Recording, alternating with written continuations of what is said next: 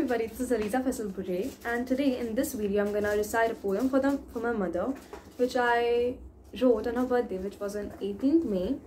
Actually, it was a coincidence that I participated in this competition and then my mother's birthday came. So now I'm gonna recite the poem. This is an old story of care and love. My grandmother gave a daughter birth. She was pretty, she was lovely, and then she became a part of earth. A one alone sister and 7 other brothers, she got a lot of love, more than others. She had a great past, she designed in style, but then she decided to get married in her life. It was a big step, but she was not scared. And then she got happily paired. She was a good wife and she gave birth to me. And then came my brother, so like that she created a family tree.